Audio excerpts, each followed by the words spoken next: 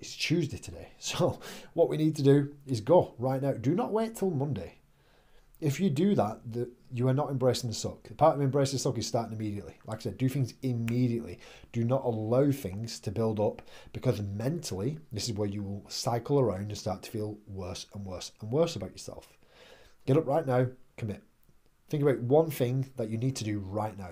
Go on, I'll let you think. Got it? Go and do it. Okay? After you've listened to this, put your phone down, go and do it. And that is step one. That's building them layers. If you can do that, it will translate into other parts of your life. You'll be a better person, you'll be a better partner, you'll be a better training partner, you'll be better at work, better business, whatever it might be. But you have to start with these little wins, okay? Little wins, major breakthroughs, as I always say. So give this a go. Embrace the suck, guys.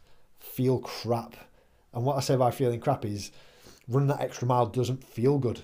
Doing that extra 5